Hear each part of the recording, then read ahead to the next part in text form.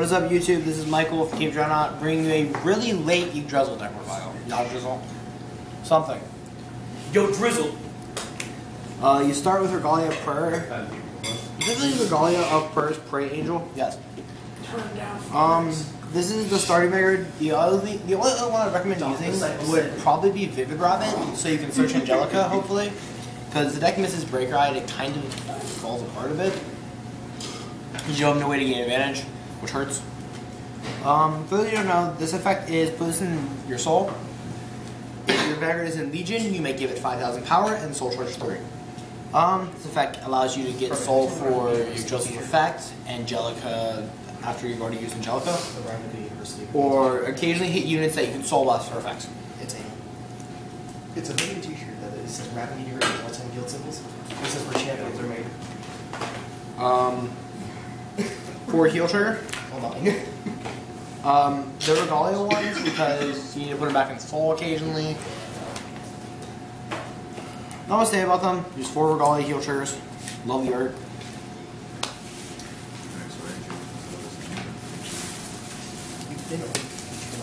What the hell was that? My stand trigger is looking away. My stand trigger is standing away. You know what I am. 4 Regalia critical triggers, and 4 of the critical trigger that put in soul give 3,000 to a Genesis unit.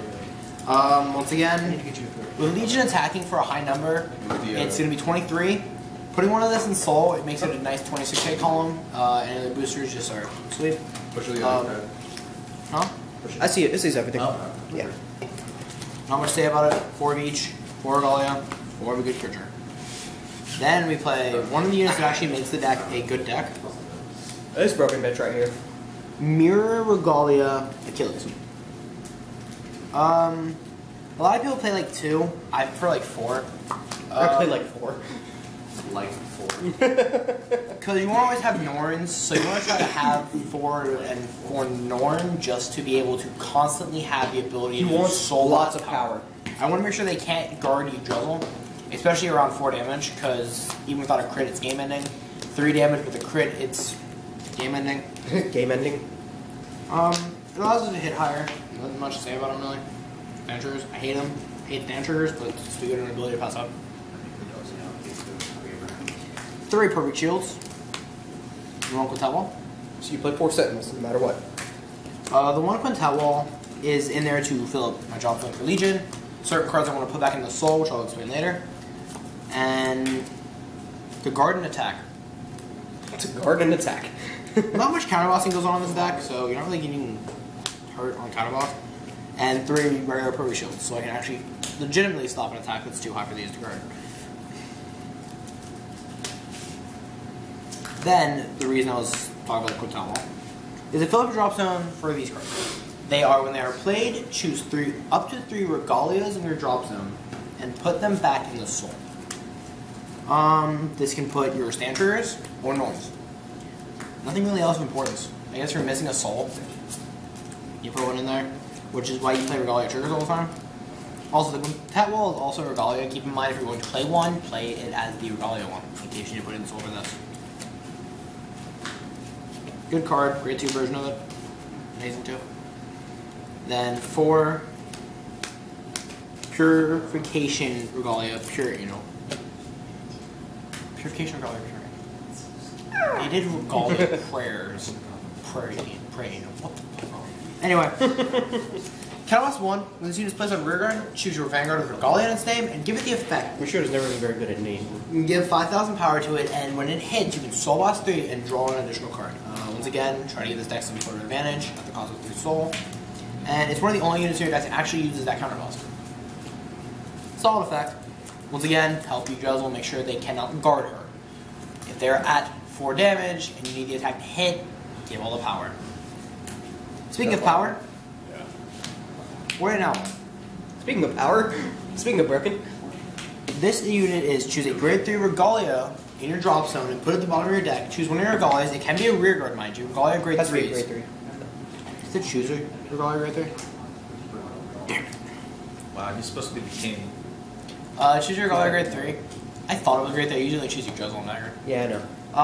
It allows Yggdrasil to hit, once again, high numbers that they cannot guard. Or make good rear guard columns. I've done it like once. Do it. Although I'm gonna be like, Audrey's out now, isn't she? Audrey's out there.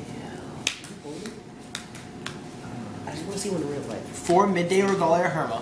What? No, I was talking to Herbert. 4 midday Regalia Herma. Same ability as the grade 1 when it's played. You can put up to 3 Regalias from your drop zone into your soul. 9k, not an 8k, if it's an 8k it's playable. Nyx is Legion Mate for those of you that will play Nyx. I do not. Not much to say about it. Solid card, helps you have soul. 3. Regalia Fertility, Freya. Counterboss 1. When your Vanguard performs Legion, it just says when your Vanguard is Legion. I hate that wording. What? How it's worded in English. When your Vanguard is Legion. Oh, when your Vanguard Legion? Yes, yeah, it's when it performs Legion. For those of you that don't know, it should be known. It's supposed to be when it, they probably did just to save space on save room space. Whatever. It's supposed to be when your Vanguard performs Legion. You may pay the cost. If you do Soul Charge 3 and this unit itself gains 5k, a 16 column turns to 21. Give your rearguard columns power, so you don't have to manage a guard Yggdrasil. It makes it harder for the rearguards to be guarded. And she's sexy bitch. And it helps you gain soul once again for Yggdrasil.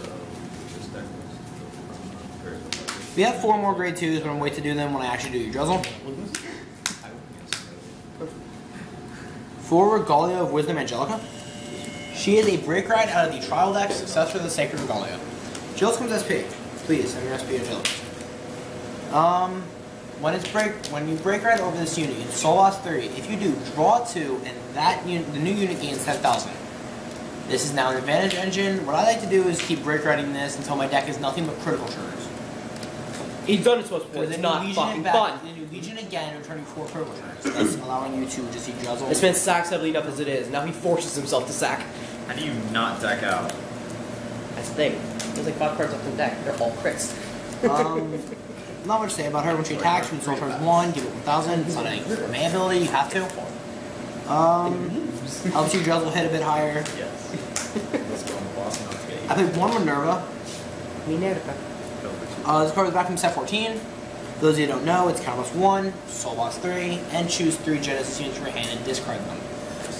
At the close of the battle, this unit attacked a Vanguard. Nope, this unit attacked. You pay the cost. If you do, restand this unit and it gains 5k. Another interesting fact is that it can be used with New Regalia support to give itself power when it restands. And it also does not have to not hit nor hit, making it a real good restander, allowing it to have power. It also gets power plus 5,000 when it stands. Also, if this is in the soul, it is now a cross ride base, which is 13, which is nice. Not much to say about it. He's French Canadian. Then I play 3 Cosmic Regalia CEO Yggdrasils and 4 Nord. Because it doesn't have a 4th god or something. Not actually like 3 and 1. Really? Gives them neurotics. Alright, fair enough. For those of you that don't know what CEO Yggdrasil does, I'll get to that in a second. Regalia Fate Nord. When it is soul blasted, you give 5,000 power to the Vanguard. Now, it's a really good ability. It helps with Yggdrasil's gain power. For those of you who don't know, Yggdrasil is a Legion. Grade 3. So you don't like Legion's the new mechanic. Legion leader. I hate that term. I like Legion. Legion 20,000 Regalia Fate. Or I just call it the Legion. Soul Blast 6. When this unit attacks with Vanguard, this unit is Legion.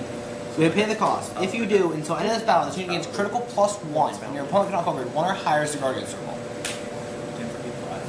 It also gains +3 when it attacks with Vanguard.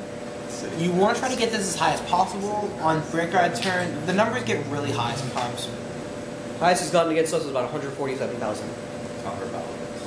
Not much to say. Put It's that in there. Numbers get really high sometimes. Ding! These are 147,000. not much to say on the card. It's a solid card. It can still hold its own against the Legion decks that are coming out in set 16.